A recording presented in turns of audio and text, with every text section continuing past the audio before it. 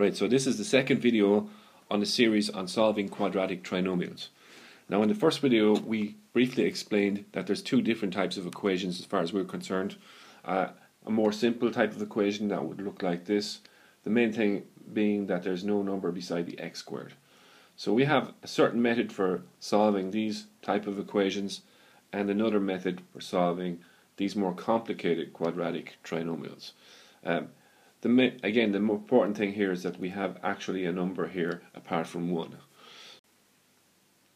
Okay, so if you remember, the method that we used to solve this one involved getting the factors of x squared and the factors of the third term here, minus 10. And that was relatively easy to do because basically we didn't have a number here. Now, in contrast to that, have a look at this one here. Here we have 36x squared. So clearly it's not x times x, it's going to be a factor of 36. So now when you think about that, there's actually many factors of 36. So it could be 36x times 1x, or it could be 18x times 2x, or 12x times 3x, or 9x times 4x. So a whole bunch of possibilities there. Also for the minus 4, could be 4 times 1, or it could be 2 times 2.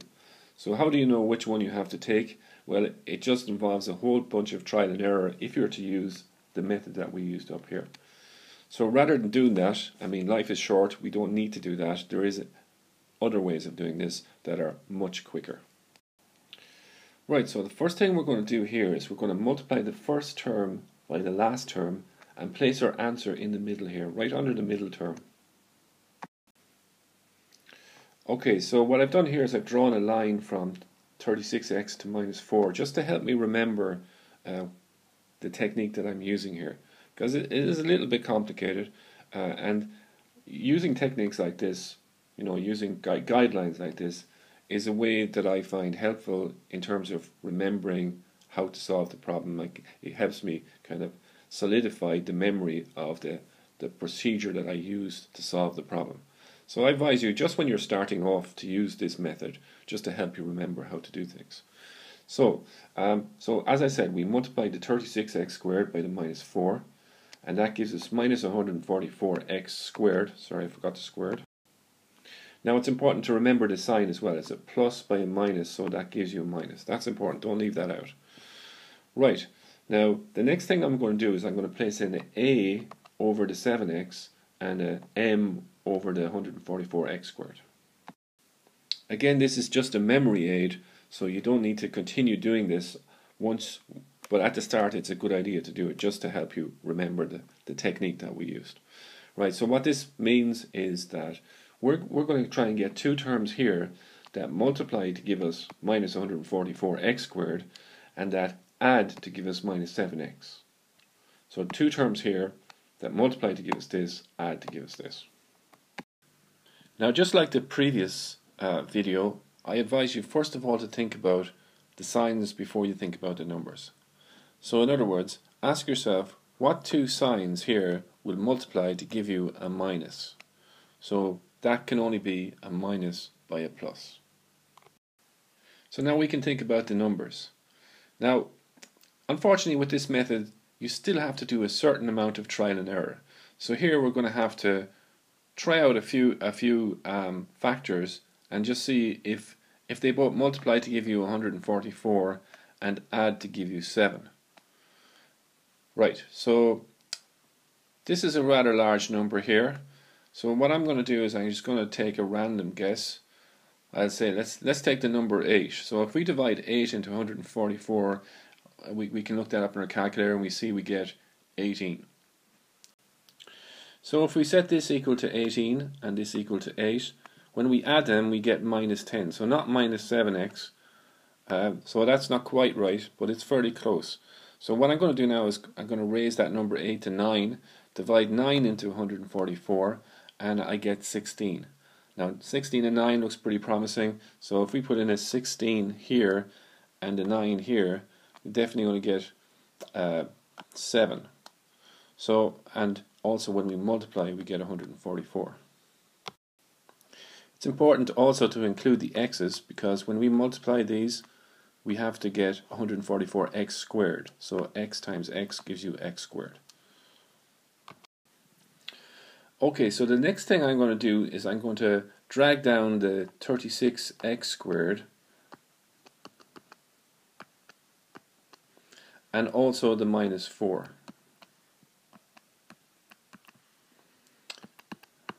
Again, I'll use these arrows just to help me remember this technique. Now, what am I doing here? I'm basically changing this equation into this one. The only difference is that instead of having a minus 7x in the middle, now we have minus 16x plus 9x. So why would we do that? Why would we make the equation longer? For the simple reason that we can now factorize this expression by grouping. So factorizing by grouping is that little bit easier than factorizing a quadratic equation. Therefore, it's of benefit to us to change this from a quadratic into factorizing by grouping.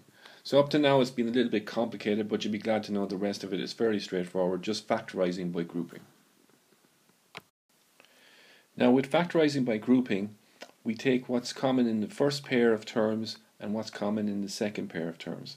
And don't worry too much if there's nothing in common here, like there isn't really here at the moment. What you can do is take 1 as a common factor. So don't worry if you see that, don't think you have to rearrange things, it's fine. So now let's have a look at the first two factors here.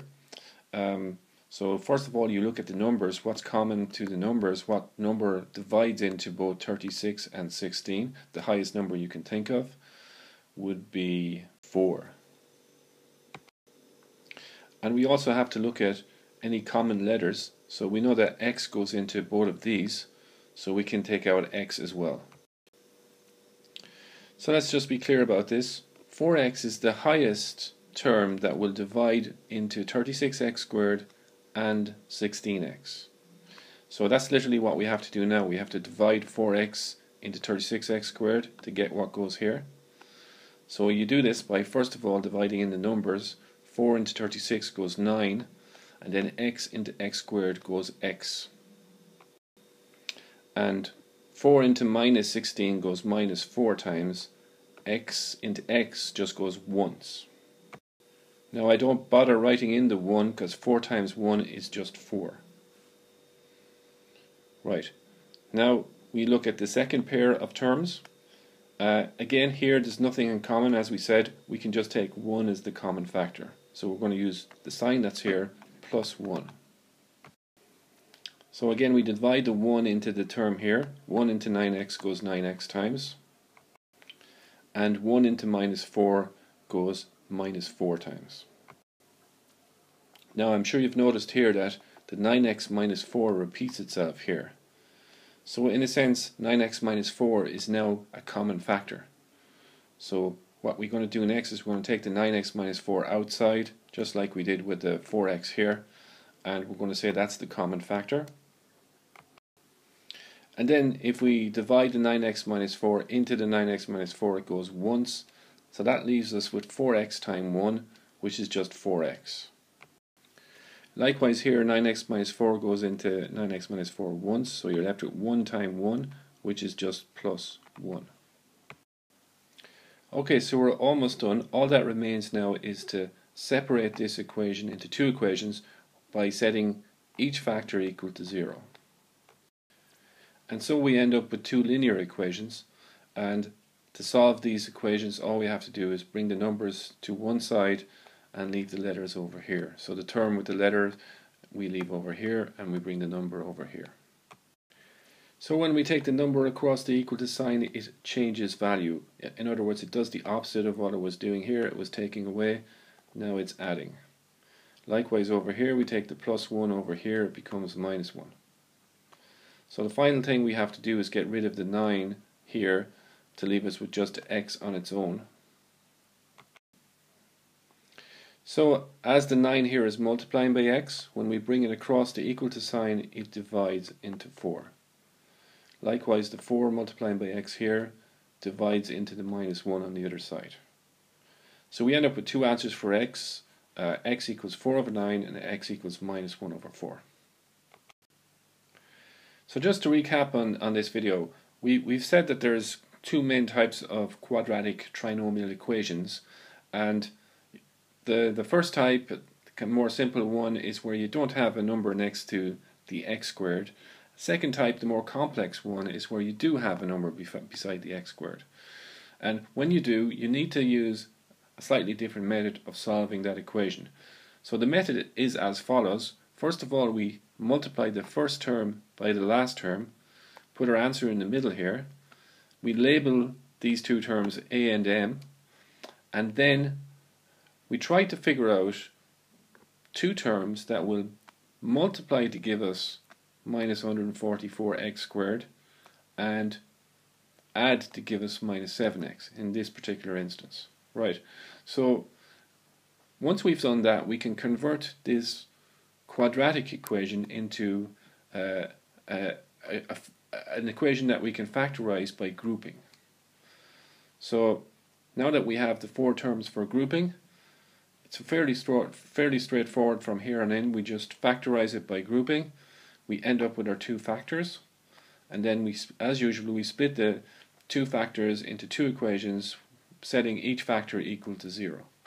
And then we solve each of those equations to get the two values of x that we know we always get when we have a quadratic equation.